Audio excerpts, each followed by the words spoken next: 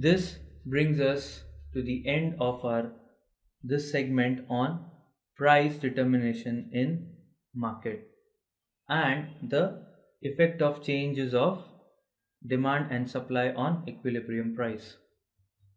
I hope you've understood all this very well, and to gauge that, let's take a short quiz.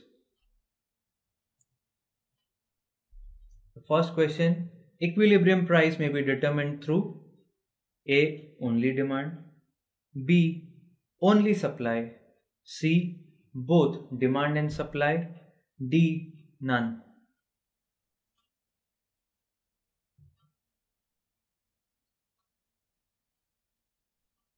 Yes, the answer is both demand and supply. For determining equilibrium price, it is important that both demand and supply are equal at that point. The demand curve and the supply curve intersect each other. Only one element cannot determine price. Price is determined when both the elements intersect each other, when both the elements are equal to each other. So price is determined by both demand and supply. And the equilibrium price is where both the demand and the supply meet.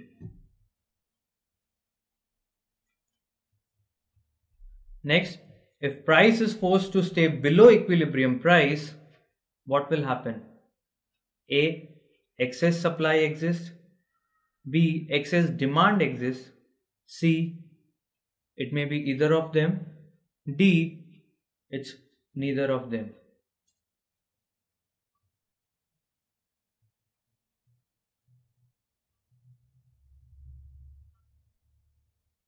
So what will happen if the price is kept below the equilibrium price? That is, let's say people purchase your product when it is priced at ₹10, they purchase 100 units. Now if you reduce the price, you make the price ₹8, what do you think will be its effect? Will the demand increase or will the supply increase? Yes, the demand will increase now because the price has gone down, so the demand will shoot. Let's check the answer. That's the answer. Excess demand will exist if the price is kept below the equilibrium price.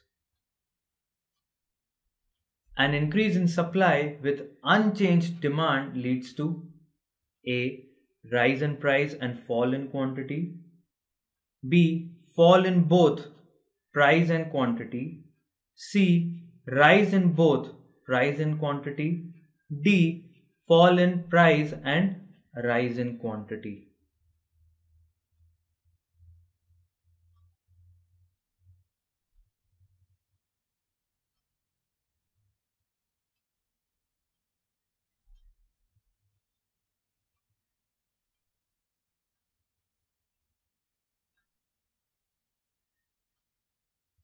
Yes. What will be the answer? I'll just draw and show.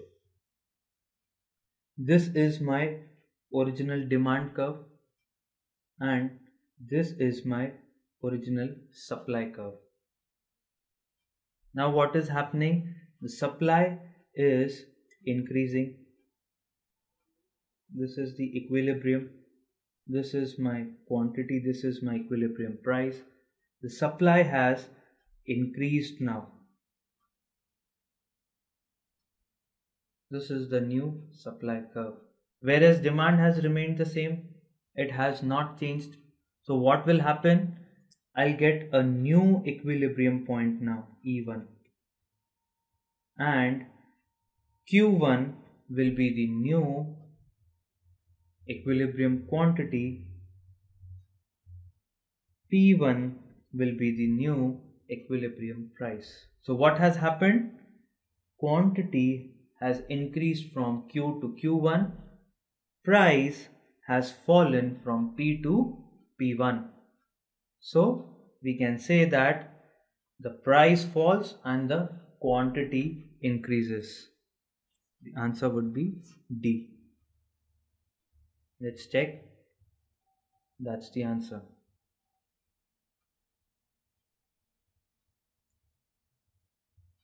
In the long run, A, only demand can change. B, only supply can change. C, both demand and supply can change. D, none of these.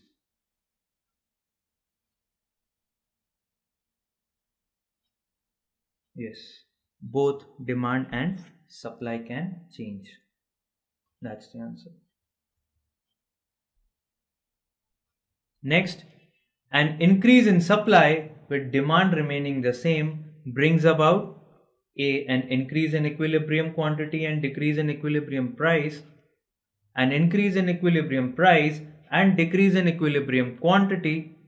C, decrease in both equilibrium price and quantity.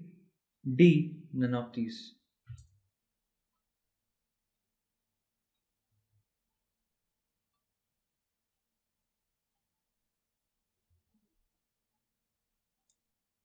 You'll get 10 more seconds to solve this.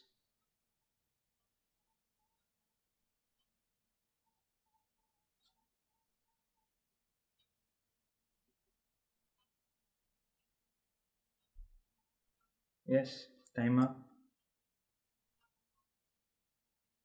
Now let's try to solve this. We'll again take an original demand curve and an original supply curve. So they meet at point E, where Q is the equilibrium quantity and P is the equilibrium price. Now what is happening? Supply is increasing, demand remaining the same. ये actually same question. थोड़े words ठीक है.